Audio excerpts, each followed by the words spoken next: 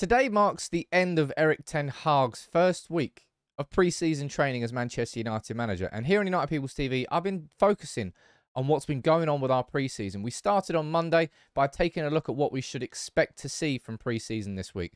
I followed that up by taking a look at the early reports that were coming out from training and about patterns of play that we could immediately see there. And then yesterday, I followed that up by taking a look at a couple of videos, some training drills, and the early signs of what we're seeing from Ten Hag's system at Manchester United. That's what he's working towards. And in today's video, I want to focus on a report from Melissa Reddy, who is the chief reporter over at Sky Sports, and the inside story after an intense first week from Erik Ten Hag. The videos have gone down really well. I'm really happy that they have because I consider them informative, and I think it's good to focus on what Ten Hag is doing with this current squad. New signings, transfers, we need that on top. Of course we do.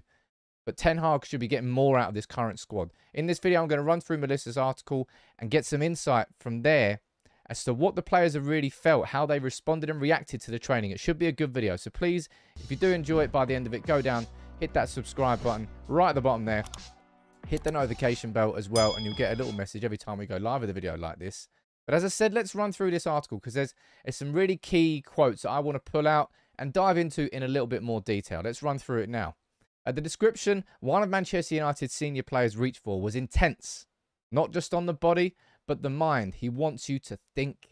And he's saying there that he's left quite an imprint on the squad and the staff straight away.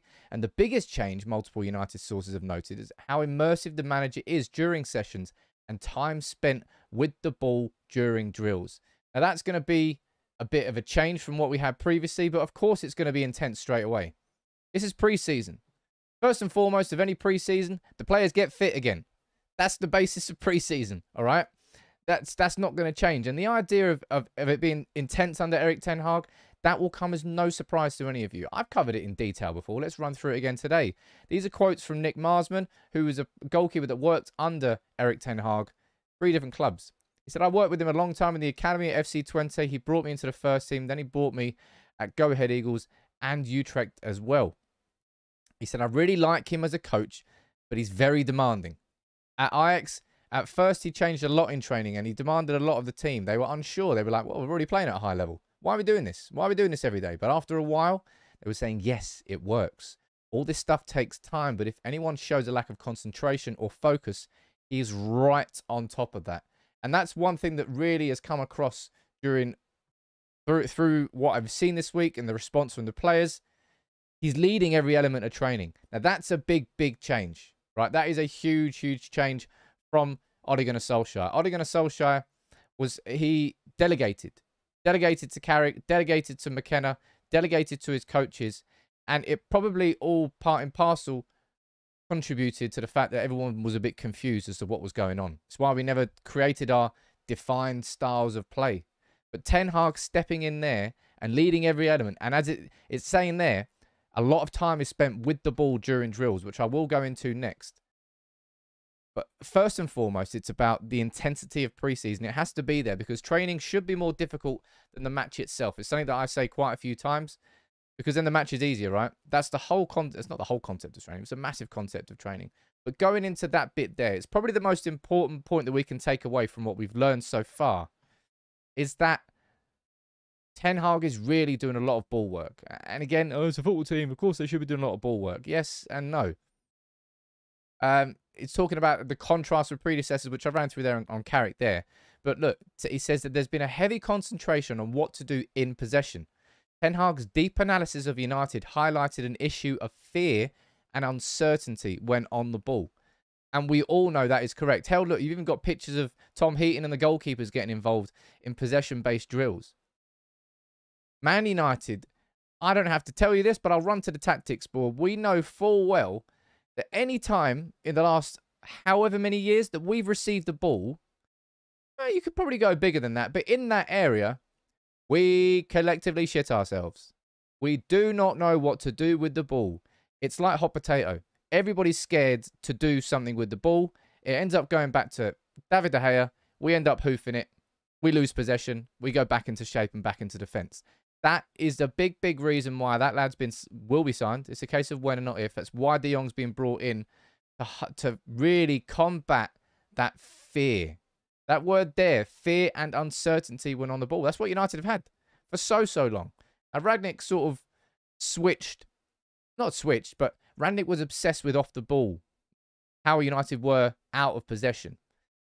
Trust me, that's going to be part of Erik Ten Hag as well. That's not going to be that's not going to be stage 1, but that will be probably stage 2. This is a video that I did previously, and this is how what Erik Ten Hag speaks about when he talks about off the ball movement. Stress brengen? Stress brengen. Waardoor ze zullen toch op, ik denk dat het, wie zit daarbovenin? Is het David of is het Dusan? Ik denk Dusan. Aan de andere kant? Ja, aan de andere kant. Die daar staat bij de tweede paal. Die trekt de andere kant op? Nou, die trekt daar de aandacht. Oh, there he goes again. 2 of me. 1 of me is enough. Erik Ten Hag will get these players really working. Going back to the original quotes there, intense. He wants you to think. Going back to what Louis van Gaal said, remember when he was talking about training the mind? That's certainly one thing that Ten Hag is doing. But there's been a lot of ball work, a lot of possession-based work. And I like that concept there. He's highlighted that issue of fear and uncertainty when on the ball. We have such a fear and uncertainty. It's why we can't do passing moves. It's why we've got to move so quick through the transitions and why that has to change so much. Under Erik Ten Hag, it's one of his biggest jobs, for sure. And that's why De Jong is such a transformative signing when it happens. Scrolling through, let's see what else Melissa is reporting here. He goes, going back to talking about Solskjaer. The team could counter to devastating effect under Solskjaer, but there were no defined sequences or structure. That's what I spoke about there. And Rangnick was obsessed with defensive work and how to manage a game when the opposition had possession, with less emphasis on constructing attacks. And we know that, right? We look at Rangnick and his reign. We really tightened the defense quite quickly, but our ability to go forward diminished massively. And our finishing just went, well, it just disappeared. What was it, 72 shots? Remember, was it Burnley? Who was it? Burnley, Middlesbrough, God knows who else. Southampton, maybe. 3 games where we absolutely should have won, and easily we didn't because we couldn't finish our dinner. The Rangnick definitely had a bit of an obsession to do with the defense, and it helped, but it took away from our attack. And that's now changing again under Ten Hag. Ten Hag is determined to have his players comfortable on the ball. And look, this bit here is probably the bit you're going to get most excited about, I would say.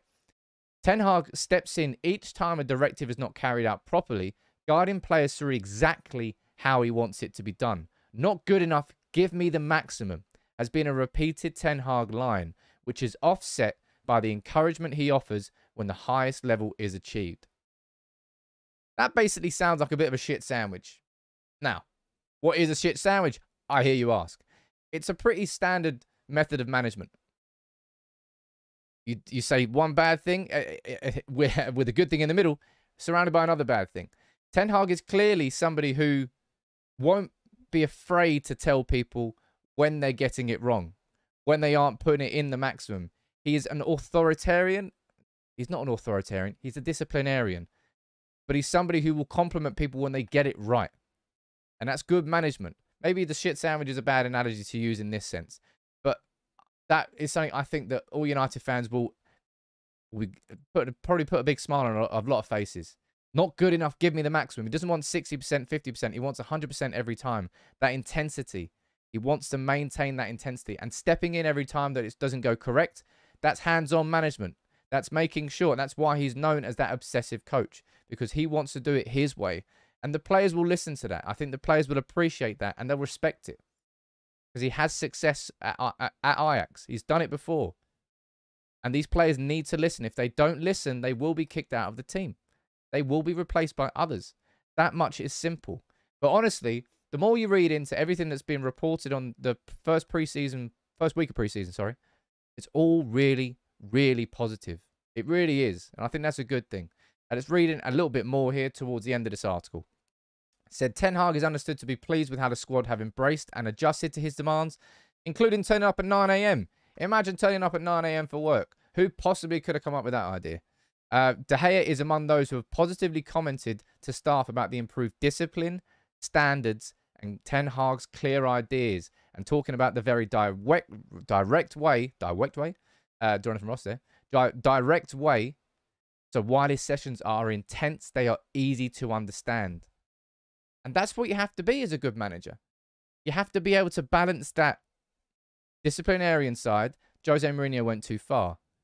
Solskjaer didn't go far enough. Players took the piss. Players didn't listen to Jose. They clashed. Ten Hag has to find that balance in between the two. And by the sounds of it, he's found that straight away. And it's been a positive week for sure. And the final notes here, Ten Hag's also been enthusiastic, helped to create an enhanced mood. He's laying down the law. Staff have been motivated because he's already showing the coaching ability and an improved dynamic. Talking about how the conditioning and the fitness will be streets ahead, and there will be greater technical play and a clear tactical framework. The whole squad's not there, right? And 12 more are joining up on Monday. I think the likes of Bruno Fernandes, Cristiano Ronaldo, Rafael Varane, Harry Maguire. Lots of senior players are going to be joining up with that squad. But I tell you what, I think it's good that a lot of the youth has been there for week 1 because they would have set a really hyper-enthusiastic tone because they want to impress Ten Hag so much because it's their week of opportunity. There's so many first-team players not there. They're the ones who can set the tone. It now means that when the senior players come in, they're going to have to match that enthusiasm and intensity of the younger players, or they're going to stand out like a sore thumb. And Erik Ten Hag will not take that. Going back to back to this quote here, the idea of not good enough, give me the maximum.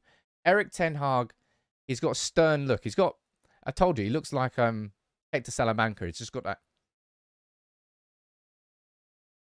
that sort of snarly look, but it's been a really positive week, I would say, as far as week 1 of Erik Ten Hag's preseason has gone.